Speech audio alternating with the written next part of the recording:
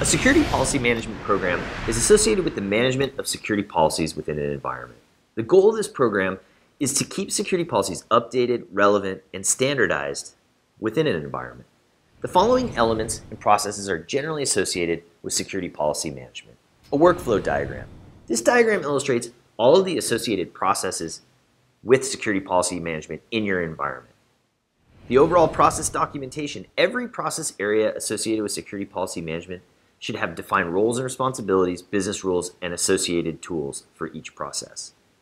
Associated role. Security policies are often managed within an environment by the security analyst role. This is not always the case, but generally what we find.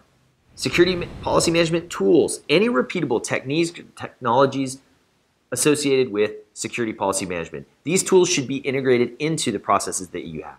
Okay, let's get into the processes. So the first process is generally associated with policy scope determination. It defines the reach of a policy set as well as the types of documents, policies, standards, guidelines, process or charter documents that are included within the managed documentation.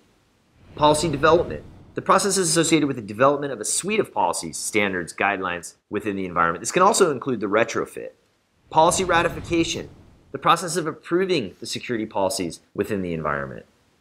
Policy publication. This is the official publication location, either digital, hard copy, or both, of where the policy suite is located within the organization.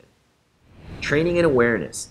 Very important. The overall component of how you train your employees or people associated with policies on how to use them. Policy reviews. This is a repeatable process for reviewing the overall set, often annual. Policy updates. This is the process of updating the policy documentation within the environment. And then finally, policy archival. The archival of security policy documentation, either current or retired within the organization.